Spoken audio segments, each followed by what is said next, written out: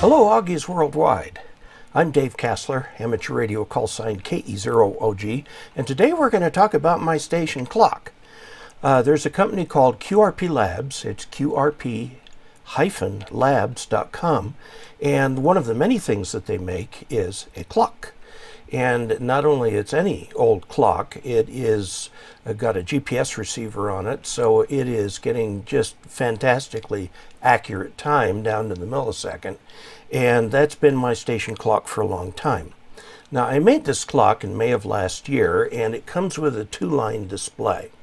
Well, some months back I purchased a 4-line display, which the clock will also support, because I would look at the clock, which is of course the most accurate clock in the house, being a GPS clock, and I had it set to UTC, or coordinated time, universal coordinated time. By the way, it's the UT sub C that gets you to the universal time dash coordinated. It's actually atomic time that's sort of referenced to astronomical time, which makes it different from GMT, which is actually astronomical time, yada, yada, yada. There's a lot of very interesting stuff about telling time. But be that as it may, I wanted the 4-line display because I wanted a line on there for local time. And so I got the 4-line display, and the clock is capable of managing a 4-line display. So I went to program it and found out there's a bug in the software. So anyway, what I'm going to show you first is what I had to do to get the 4-line display on. It came with what's called a header that I had to solder on, and then plug that into the clock, and I'll show you how that works. And then we'll talk a little bit about the programming and the problem that I'm having right now. Okay, this is a little clock from QRP Labs. This is where the power goes in right here, and this is where the GPS attaches. And it is a clock. It has a crystal on it right there. But when it's connected to the GPS, it's actually just a readout of the GPS. And it keeps track of what the GPS says, so if we lose the GPS for any reason, it'll keep counting as a clock. So I'm going to replace this with this, a big 4-line display. And it's got the same pin out right there. And I need to put in this there, and it's got one too many pins, so we're going to take a pin off.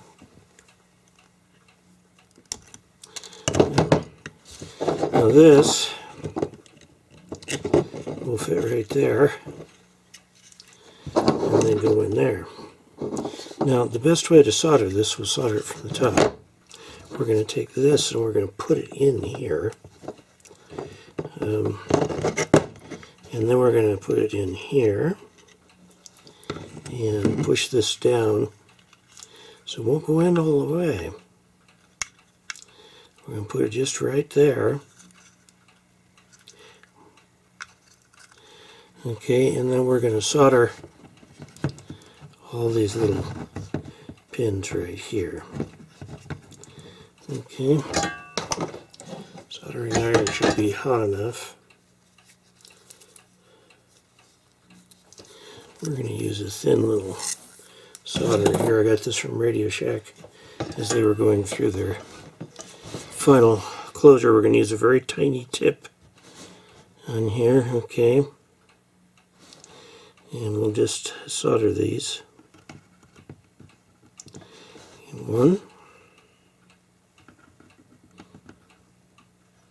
2,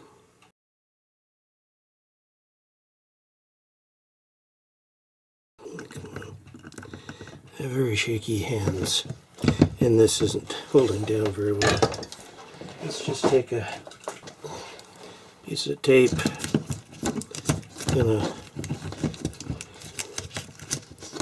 hold that thing in place. I don't know how well that'll work. We'll find out.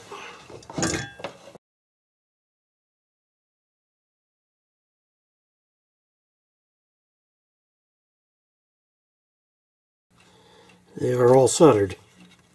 Okay, now we're going to go try the thing and see what happens. Now once we get this done, we've got a whole bunch of programming to do.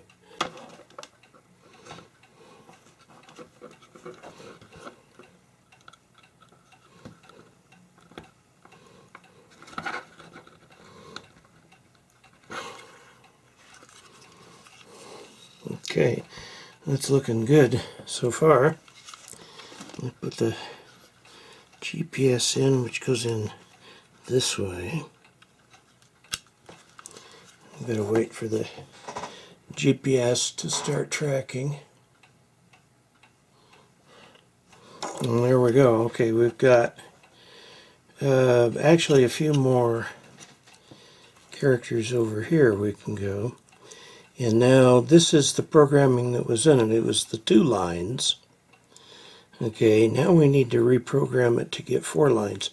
I'm just going to put up here on the top KE0OG station clock, and then a line which is UTC, a line which is local time, and then a line which alternates through the GPS numbers, the latitude, longitude, and altitude.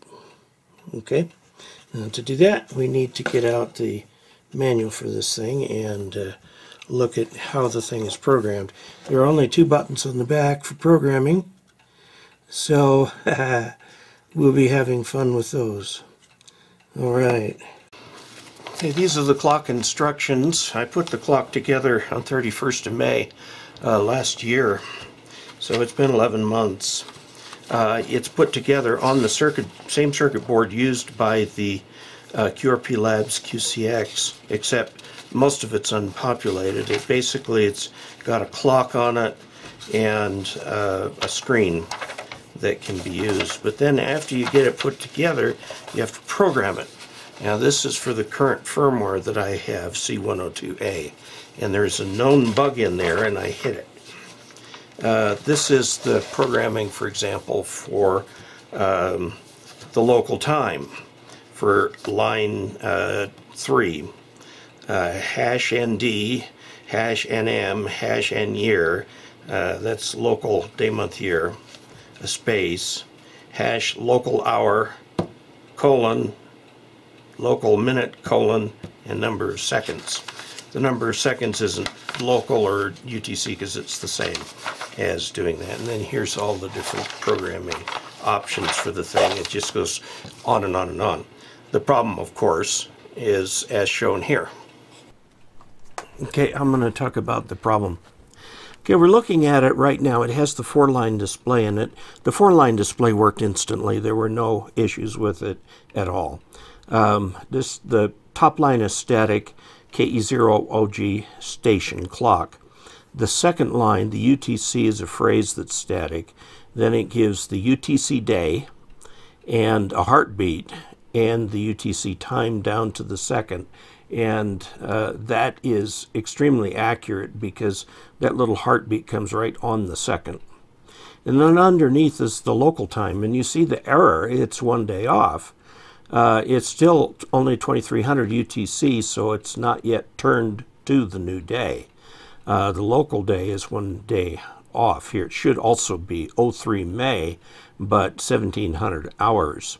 I may change that to be AM and PM. Underneath are the GPS. We see longitude, latitude, and altitude. The new firmware will do altitude in feet. And so since that's used all over the US, I'll do that in feet. We're at 7,000 feet. And then I've also got DM68CG, which is my grid square, which is accurate. All right, so there we are, and you can see what the problem is. I do have updated firmware for it, but the problem is I've got to put it into that programmable memory. And I have the little board here. This is the Arduino Uno board, and that's the same chip right there. And I understand that this can be used. If I were to put that chip into here and program the chip, I'd sure like to know how to do that. I looked on the Groups.io page for QRP Labs, and Hans says there are several excellent tutorials on how to update that chip. I'll be doggoned if I can find any of them.